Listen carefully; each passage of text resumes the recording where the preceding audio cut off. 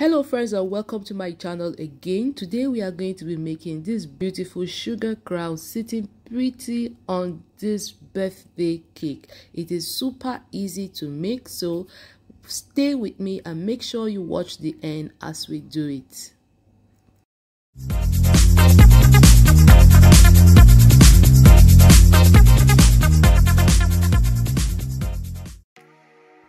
To make this sugar crown, the first thing you want to make is a template. You need to create a template for your crown. You can draw it just like the way I'm about to do, or you can just go to Google and download a template that you want to recreate. So I just wanted a very simple crown, so I'm just drawing something that looks like a crown, and I'll be using that as my template. And as you can see, I have a 6-inch pan on my table with a board. I'm going to be using this as my support. You know, the crown is round and you need something to keep it standing, okay? So we are going to be using that. So on my table I have my pastelage. I have a video for the pastelage. If you don't know how to make it, then you should just check that video out on how to make your pastelage. Pastelage dries hard, okay? So you need pastelage. So all I'm going to be doing now is placing my template on my pastelage, and I'm going to be cutting it out. You can use a pizza cutter, or you can use a knife, you can even use a blade, okay? But you need something sharp and something that will give you precise cuts.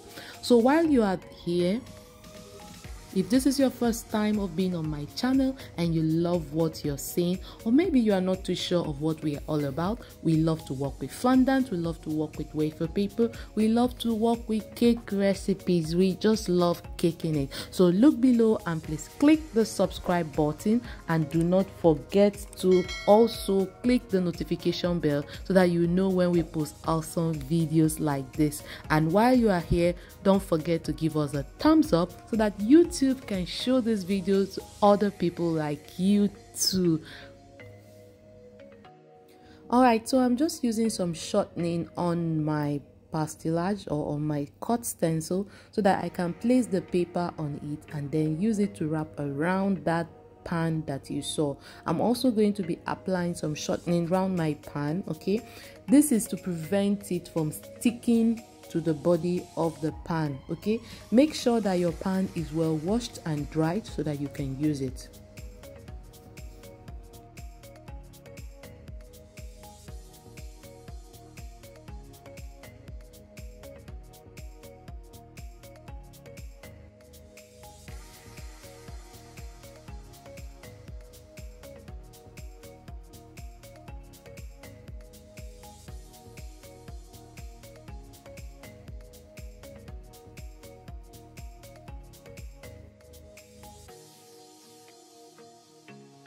So I'm applying some royal icing to the body of my crown just to give it a rough look, because I didn't want the body of the crown to be smooth, okay?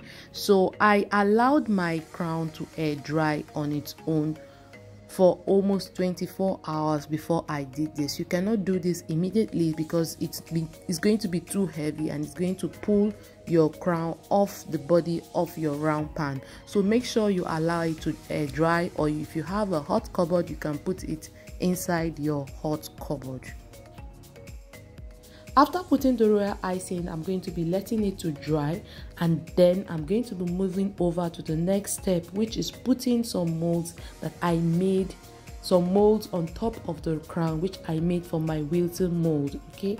It's a Wilton mold. I don't know what's the name though, but it has a bead and it has some things that I think it's called the flower mold or something like that, okay?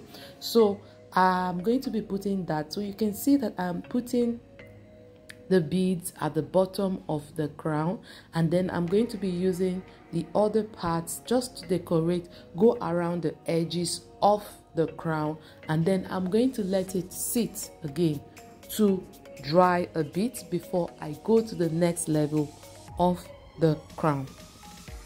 I'm using edible glue to glue these molds to the crown.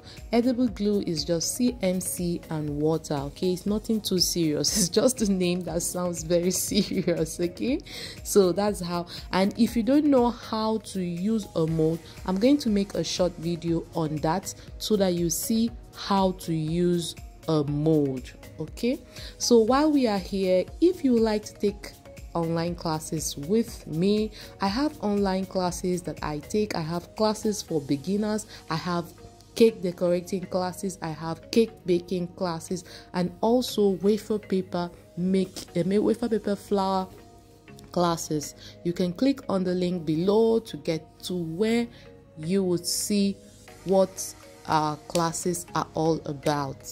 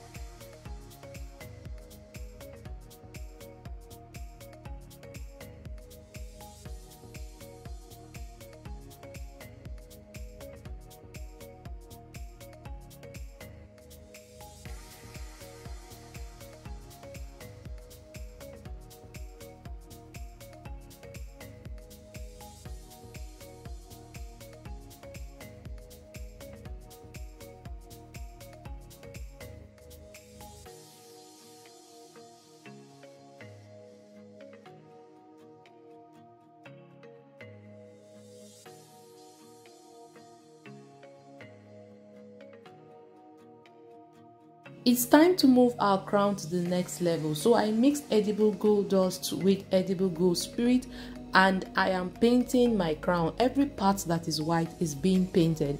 As you can see, the gold dust is helping us to highlight every detail on the body of the crown. That is what gold dust does. It makes it more pronounced, more beautiful, and what have you. If you know me, I'm sure you can say that I love gold dust, okay? I like it shiny, and after all, a crown must be shiny. Thank you so much for watching up to this level. If you haven't subscribed, please look below, click the subscribe button, give us a thumbs up so that YouTube can show this video to other people.